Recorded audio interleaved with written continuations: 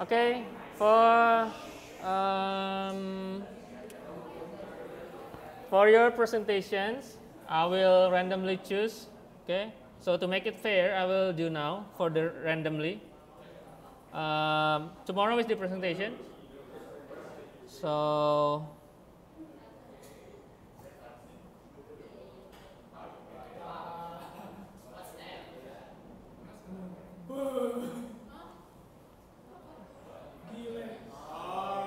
okay, so the first one is I think you, okay?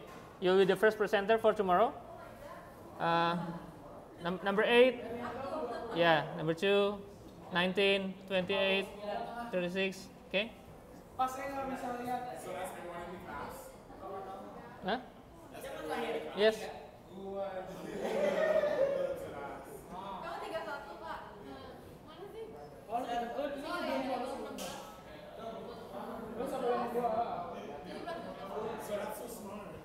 Okay.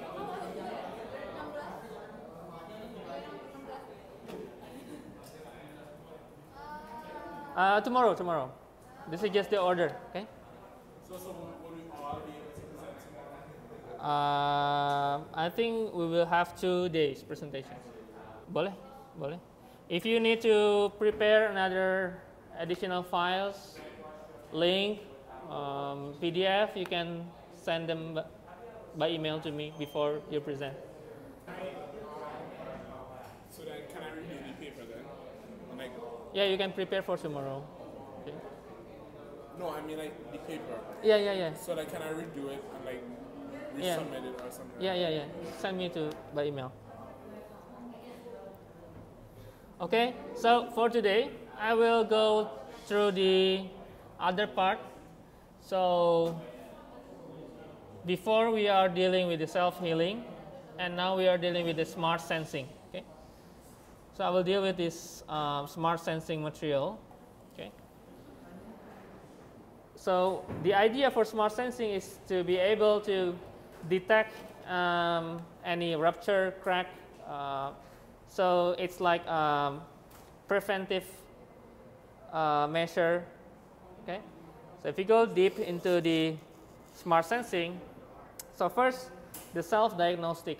Okay, so if you have these applications, okay, especially in the civilian constructions, maybe in the defense department, aerospace, detecting the damage at an early stage is really important. It will reduce the cost. It will help maintain the process in that field. Okay. Yeah. So this is the self-diagnostic. I will go one by one here. So I will go for some application first for self-sensing.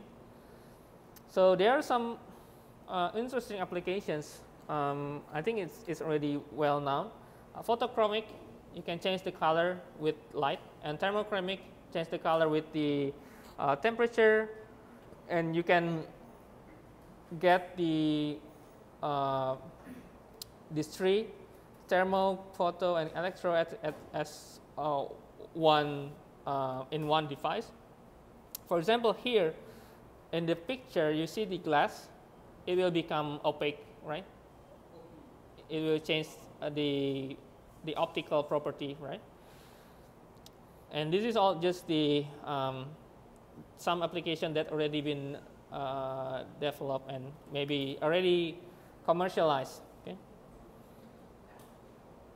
Food, pharmacy, battery, wallpaper also. So you can change the color. Maybe in battery, the color will be changed when the battery is reduced, right? I think it's already commercialized. This is some applications, and then some existing tactile sensor. This is for artificial skin. So you have this, at least these 5 characters. Okay, you have the pressure sensitive, so you can monitor the spatial resolutions. You can mimic the human skin, perform like from simple touching to grabbing some object. And then the other property is ultra lightweight, unbreakable, imperceptible, flexible, self-powered, self-clean, sensitivity. That's for prosthetics. Okay, and also from this tactile sensor, okay, because it is artificial skin, we will also deal with the artificial intelligence also. So you can have relation with some machine learning. So if you interest in machine learning, you can go in deep with the sensor.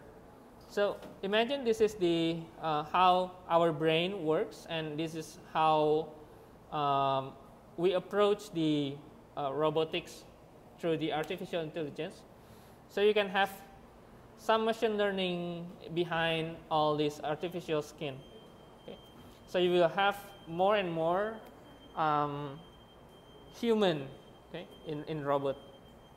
So it will be we are getting closer and closer to human, or we can say humanoid. Like for example, how to determine the decision making, right, and how the machine works. So this, I think this is mostly for the machine learning.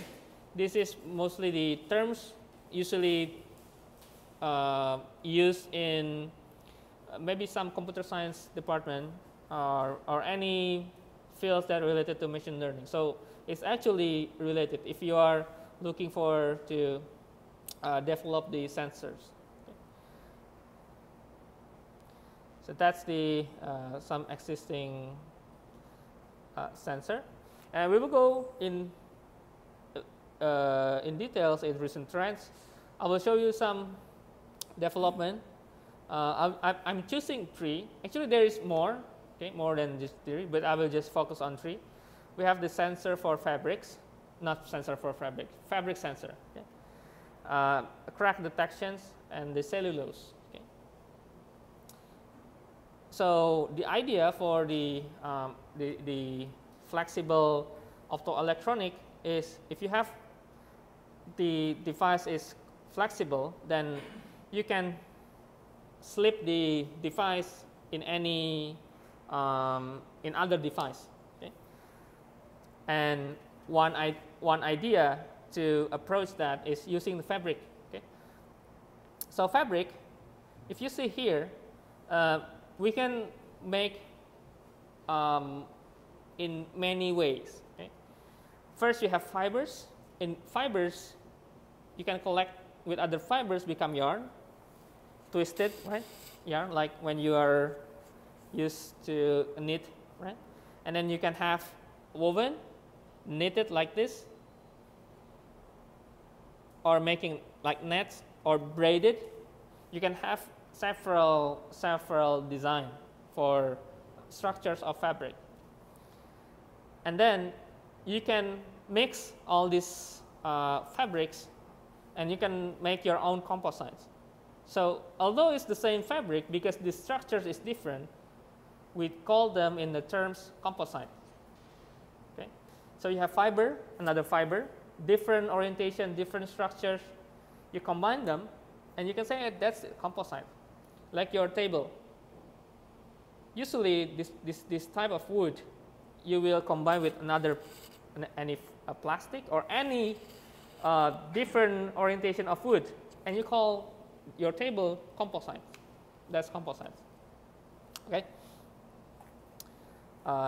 That's the fabric. So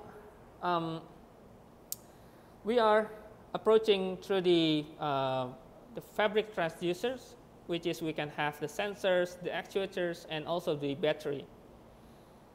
So we can have the fabric as the backbone of all these processes.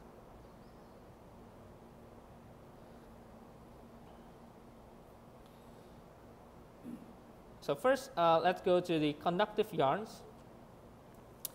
So the yarns itself, we can make it conductive. So we can we can have a characteristic, okay, several characteristics, several material that can be conducive, and this is all the advantage, disadvantage, sum of materials. We have copper, stainless steel staple fibers, Aracon metal, and aramid.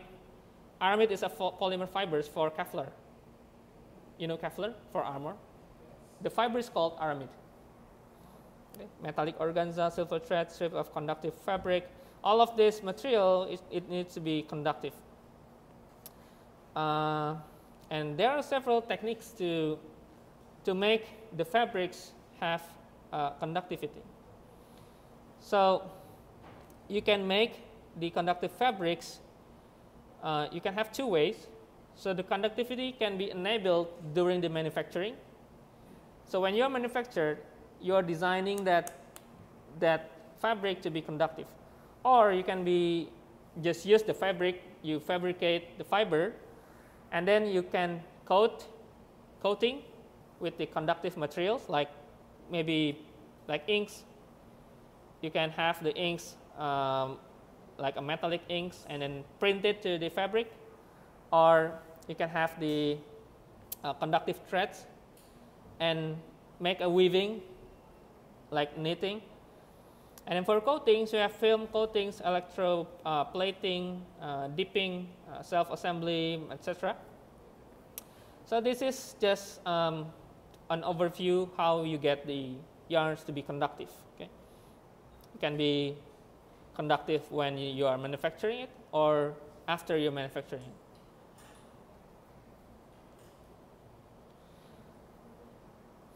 And then you have different connection techniques and how to connect the electric to fabric. This is some design for the fabrics. So all of these are fabrics, and you can see this some metallic design here. This is the wires. All of these are conductive. So the first one is the snap fastener, and then the number B is the USB connector here, USB connector, and it is the fabric, all of the materials here. And then number C is stainless steel wires, but it's woven in fabric. So inside the you can say inside the fabric you can have like a wire, metallic wire inside it. And then D is the flexible electronic test module, and it's embroidered with the conductive yarn. And E, you have the polymer or the fabric here, and you embed it inside it the copper wires. And then the last picture is the polyurethane mechanical connectors. Okay. If you see the table, you have some type of fibers here, and how to connect the fibers to other material. And you can have several type of bonding. You can just have mechanical interlocking, just mechanically bond, or with a physics, chemical, maybe electrical. Okay. And yeah, this is the how to connect it. So you can have so many fabric structure, and you can have many ways to connect the fabric to another material and having conductivity property in property.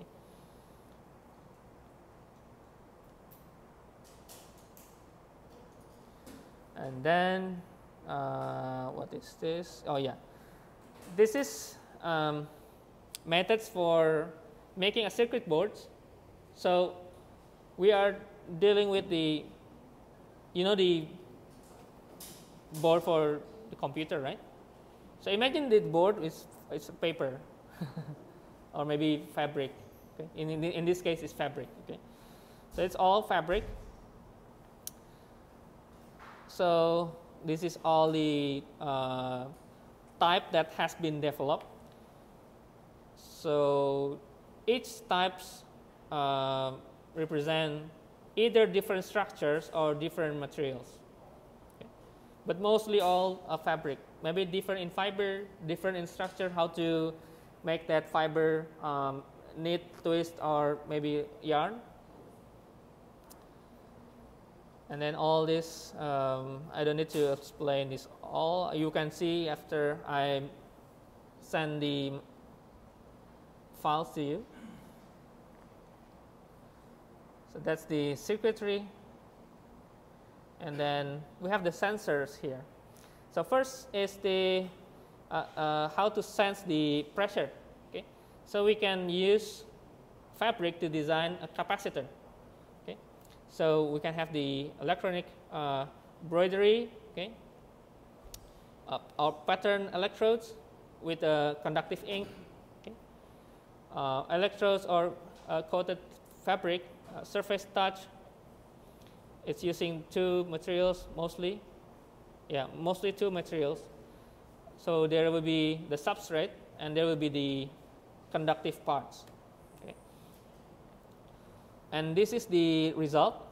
I mean the sensitivity for the pressure and how sensitive the fabric is. Okay.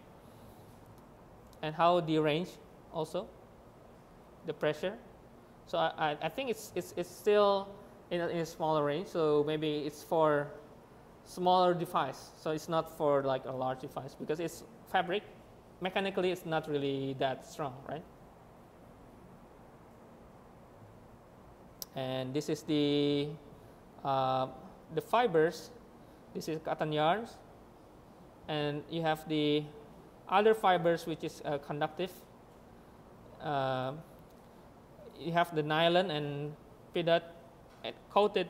Okay, coated means you can have the conductive property in that fiber.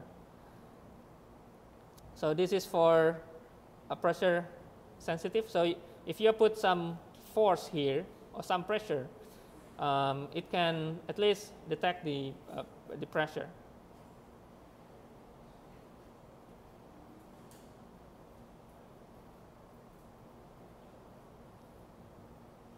That's the fabric sensor.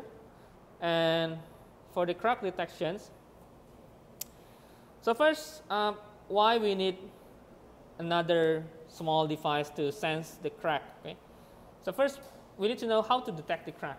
Okay, there are we can say traditional way. It's called the non-destructive evaluation or non-destructive test. I'm sure maybe you will get, especially for mechanical engineering. So non-destructive evaluation is in mechanical property. At least you have two ways to find your or to characterize or to know the mechanical property. You can have destructive tests. For example, the tensile strength. You can use the tensile to the material until the material's ruptured, right? Broken. It's destructive. Bending test, you bend the materials and you won't get back the original shape, right? Non-destructive, you will not destroy the materials. For example, if you see crack, one way to know whether it is a crack or not, first using like a paint dye. You spray the dye or use the dye, and then sometimes the crack will show different color because it's not the color is not attached to that crack, right? Or the other way, you can use the ultrasonic. You can imagine like it will, because it's crack having different surface, right? So it will detect differently for that crack. And also the other way is using the radiations. Also possible, radiation.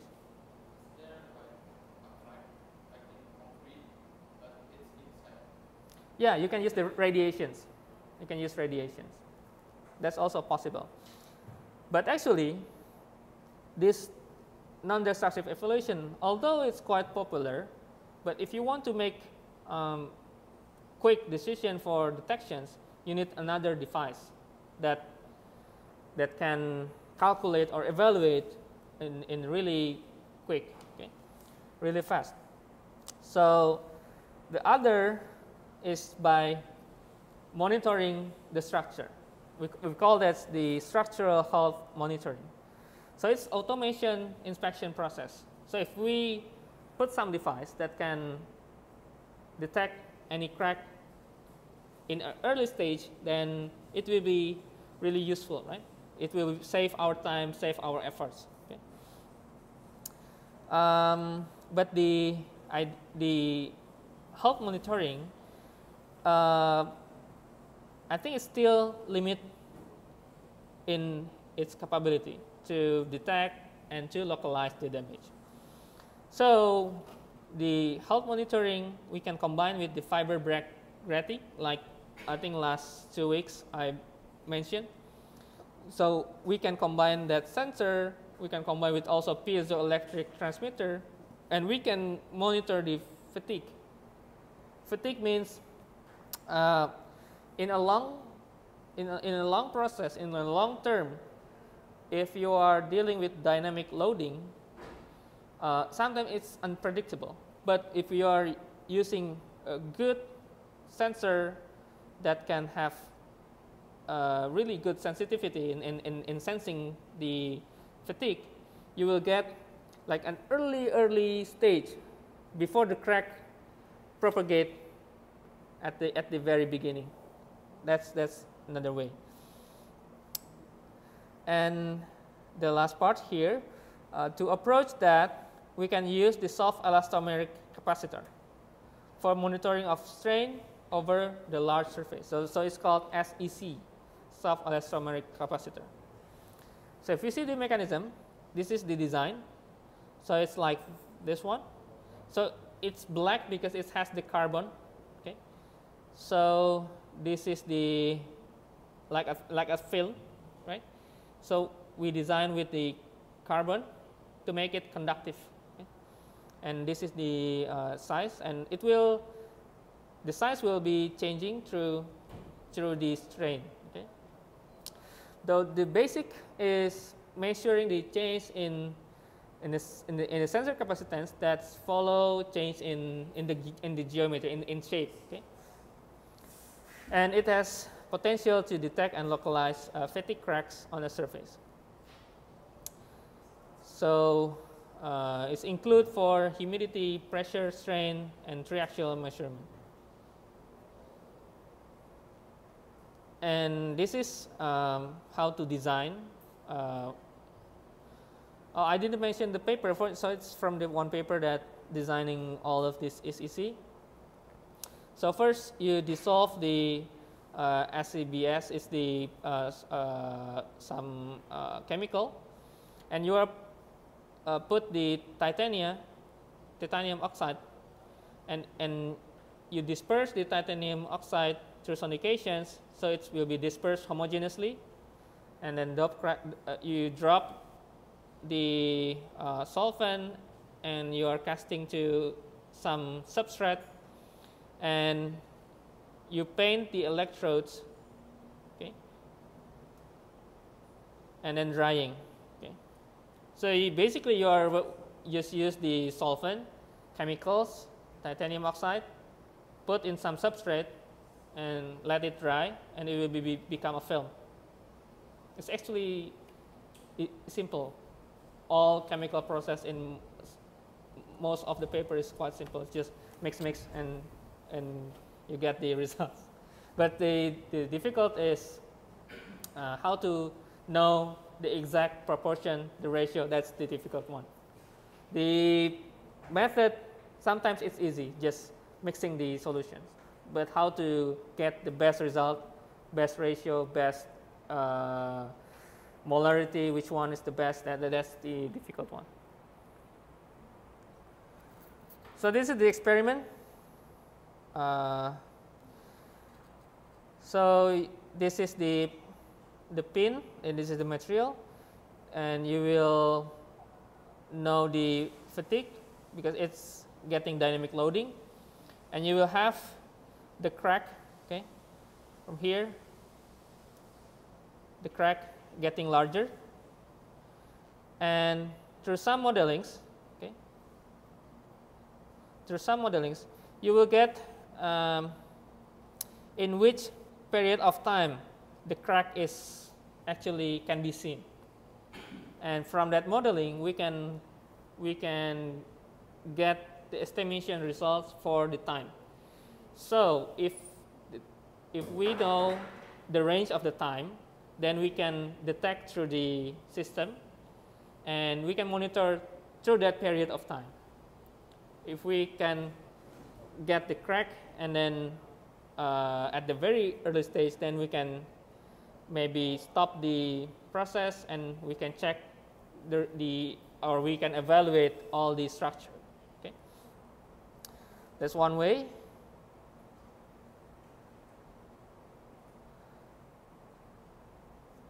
That's the crack detections. And the last part is the cellulose. This is quite interesting because I got this surprisingly. It is quite easy approach. It's not really difficult. So first, cellulose is really abundant, right? Like how you get so many pulp industry, right? So aside from the traditional use in books, newspaper, printing paper, packaging, etc., we can also utilize the cellulose for optoelectronic applications. First, the cellulose itself is biocompatible, biodegradable, recyclable, 100%, lightweight, flexible, foldable, and the interesting part is the low cost. Okay. In some process, when you fabricate the pulp or paper, some additives usually limit the quality of your paper. So sometimes you can see the difference between paper, which one has a high quality paper, which one is just regular paper, and the price is also different, right? So first we have some method to smoothing the paper surface. It's called the cast coating or spur calendering. Basically, it's coating the paper and make it more smooth. Okay? And then we can go for the coating and printing. How to coating and printing?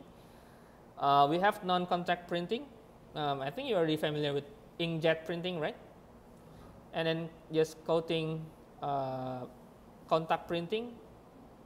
If you see, I think in newspaper industry, right? You have like roll, and then you have the newspaper comes out, right?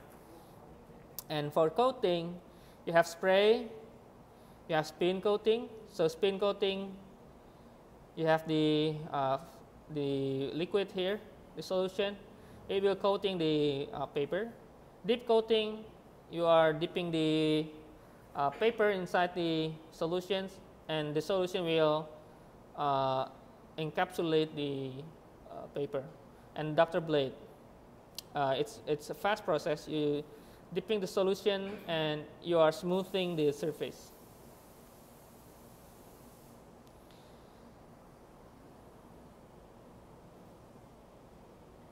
So next is the photovoltaics. Okay, so photovoltaics.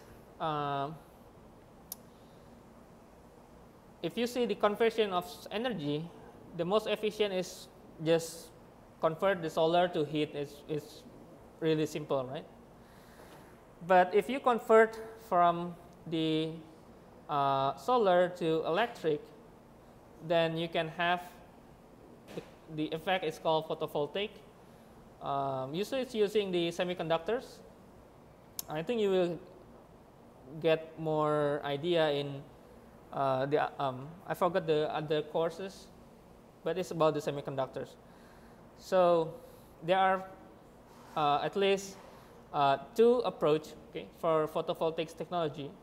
First is wafer based, usually using silicon wafer or thin film. Okay, it's based on the thin film technology.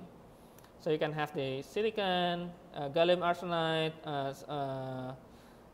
and the junction for different semiconductive materials, you can have it's called the conventional thin film, emerging thin film. I'm not sure you are familiar with this, but the idea is this is the making like a film as thin as possible. Okay? And the idea for paper, first is we can make the paper as the substrate for photovoltaic. Okay? This is the technical requirements. It needs to have thermal stability, mechanical stability, surface smoothness, optical transmittance, chemical and barrier property, and this is the some example. So this is using the stainless steel, make it flexible, and this is a paper, and you can see layers, different layers. Okay? So the bottom one is the paper, and it has the metal, and it has the silicon layers. Okay?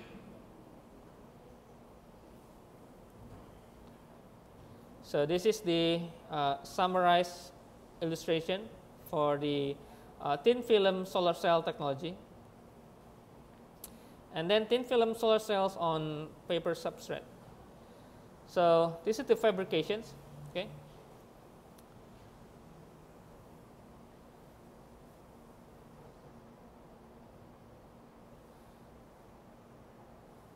So you have P dot. This is all, some are metal, some are polymers, and this is the paper.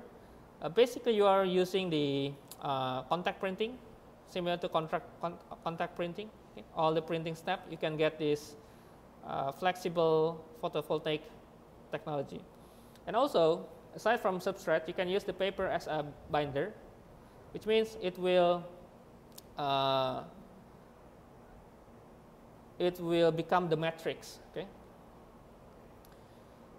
So it can be done by the adhesion.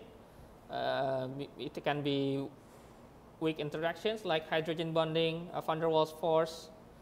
But van der Waals and hydrogen, it has some retention problems.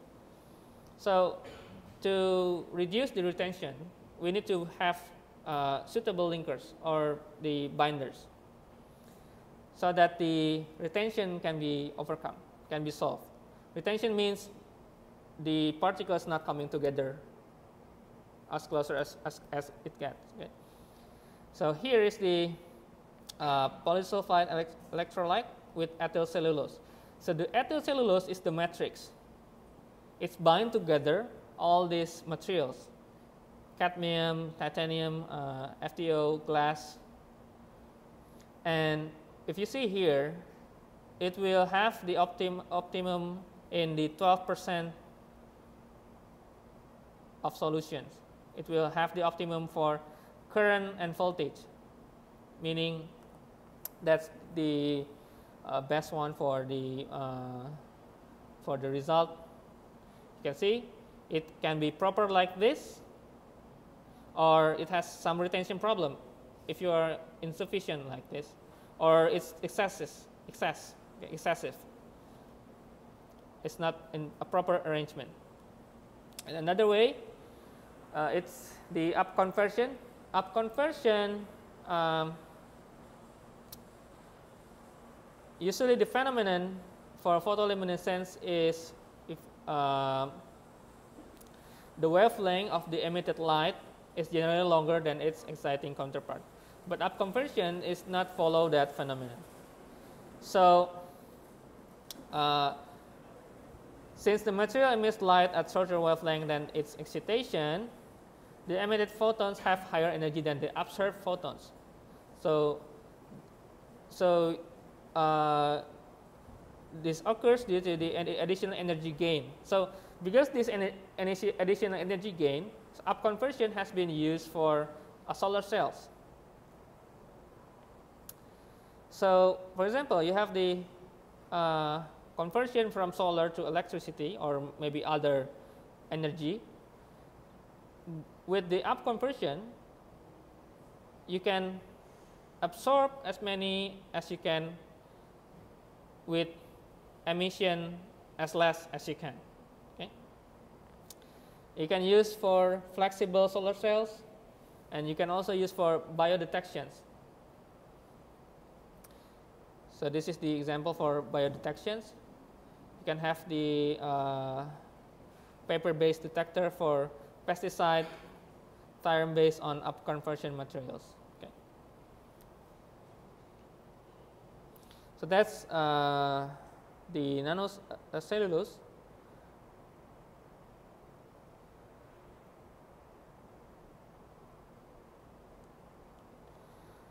So that's the recent trends for this, at least the smart sensing.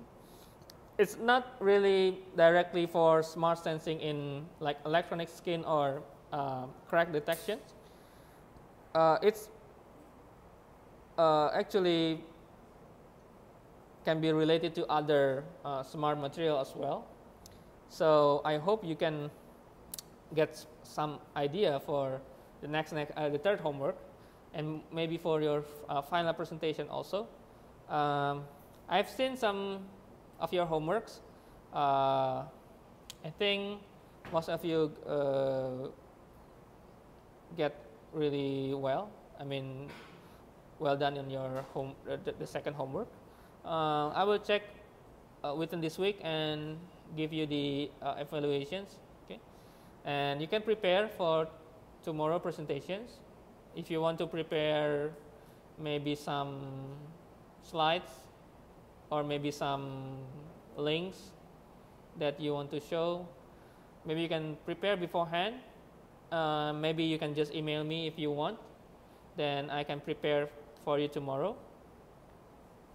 For presentations, if you want to use slides, I think it's better if you are using the PDF, okay, instead the PPT.